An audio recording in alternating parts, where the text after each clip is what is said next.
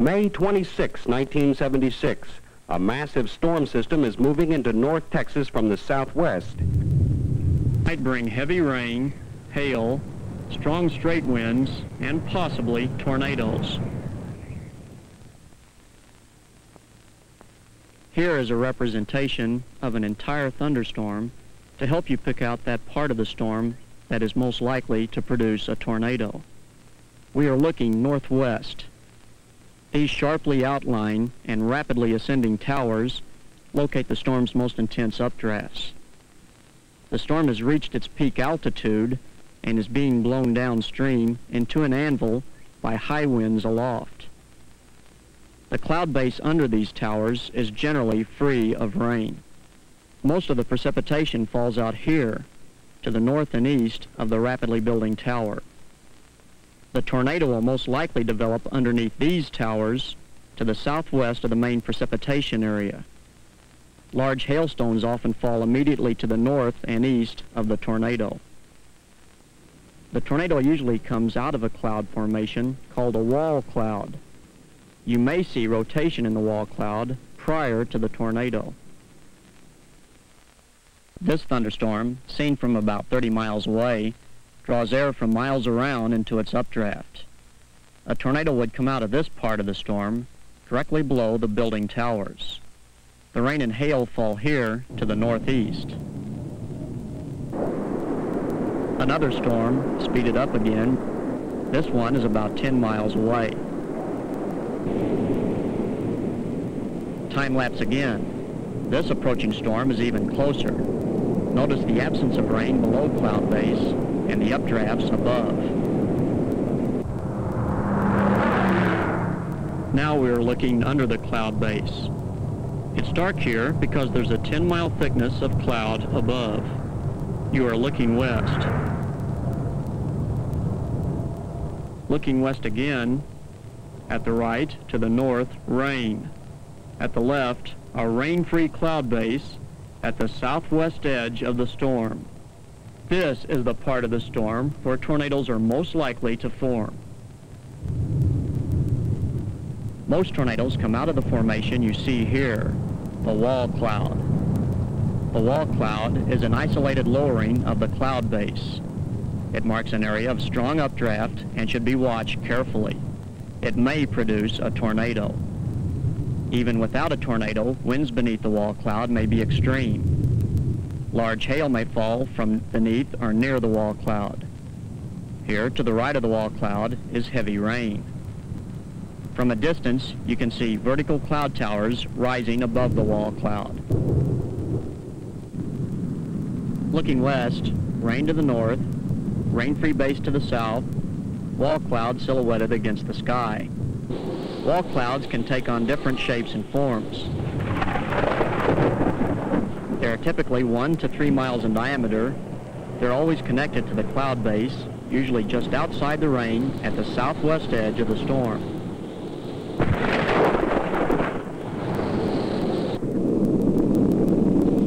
When you can see the wall cloud rotate, it's dangerous.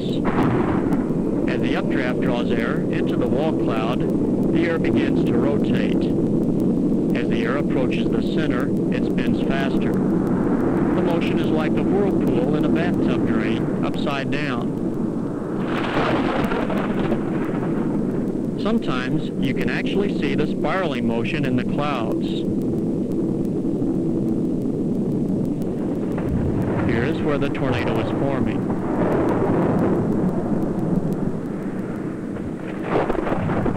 The tornado is a violently rotating column of air in contact with the ground. Rotation is happening on a broad scale, and the tornado is an outgrowth of the rotation. Look at the rotation in this wall cloud and in the small detached clouds below it. Most tornadoes move from the southwest at average forward speeds of 30 miles per hour. Speeds have been clocked up to 70 miles per hour. Here's Cabot, Arkansas.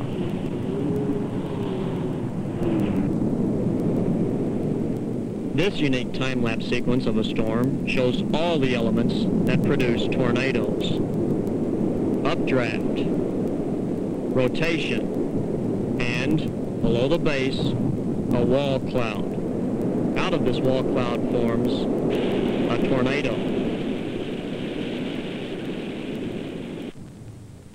Sometimes you might not see the funnel at all, especially when it is nearly overhead. However, there might already be a tornado, even though the funnel is not yet visible.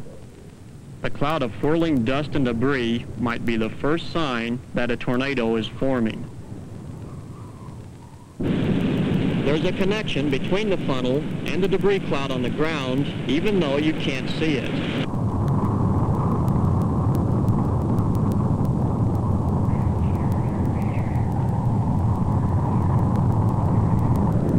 The debris cloud here is unmistakable. This tornado is an entire column of dust. Dust, however, can make spotting difficult, especially at a distance. Look close.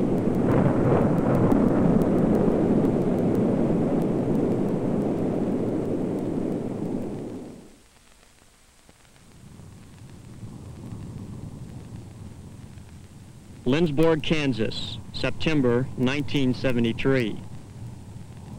What you see in the distance is obscured by the hill. It looks like a cloud on the ground. It is a cloud, a wall cloud.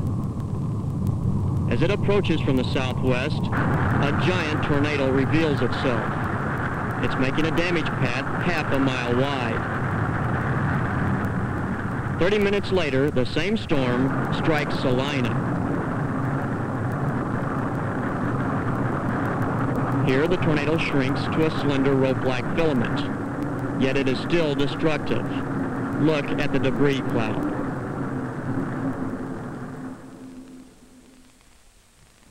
This monstrous tornado is half a mile wide at the ground. Imagine this tornado with trees and hills in the foreground. It might be very difficult to identify.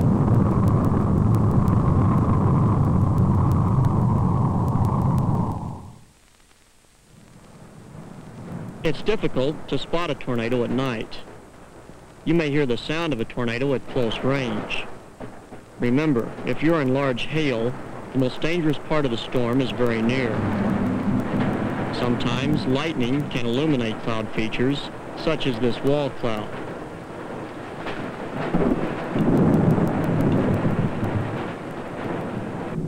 This tornado over Tulsa shows you a clue for night spotting. Look for flashes of light when the tornado hits electrical power lines.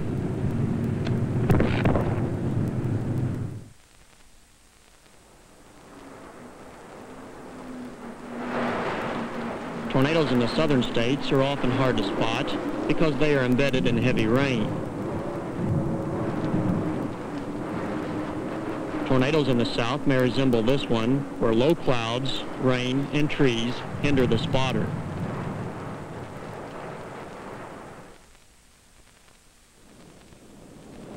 A tornado can split into several smaller tornadoes and later rejoin into one. Here's the Xenia, Ohio tornado of 1974.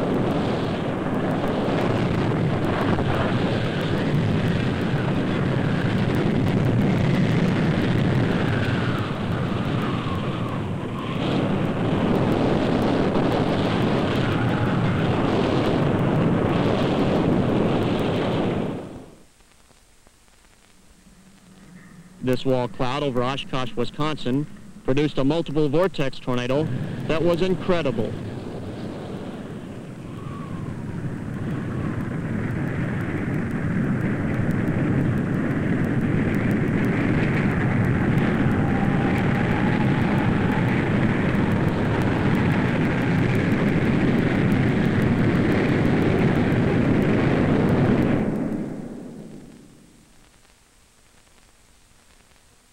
These are Mamadas clouds. Mamadas are high-level clouds that can be seen on the underside of the anvil. They are not dangerous. Remember the structure of a storm. When a thunderstorm approaches, the first cloud feature that might catch your attention is the shelf cloud. The dark background behind the row of clouds is rain. In fact, it is the rain that cools the air and creates the outrush of wind called the gust front at the leading edge of the storm. Behind the gust front are straight line winds that may gust to more than 50 miles per hour. This rain-cooled air may create another type of cloud along the gust front called a roll cloud.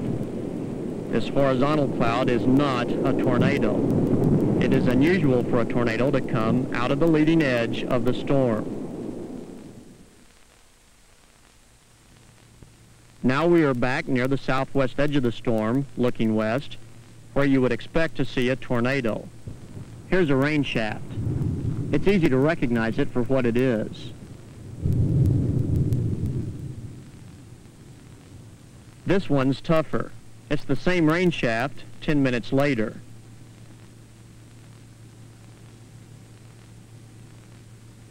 This one could fool you. If you're not sure, watch it over a period of time. The meteorologist who filmed this rain shaft watched it for 15 minutes until it finally disappeared. It is not a tornado. To conclude, here's a life cycle of a tornado as a spotter might see it. First, looking toward the southwest edge of the storm, a wall cloud. 30 minutes later, a damaging tornado is formed out of the wall cloud. 10 minutes after the funnel forms, the tornado has reached its maximum size. Tornado lifetimes last from less than a minute to over an hour. This one stays on the ground for another 15 minutes. Here we see it near the end of its life. It shrinks into the rope stage, yet it is still destructive. Even as we watch it, it levels a farmhouse hidden in the trees 2 miles away.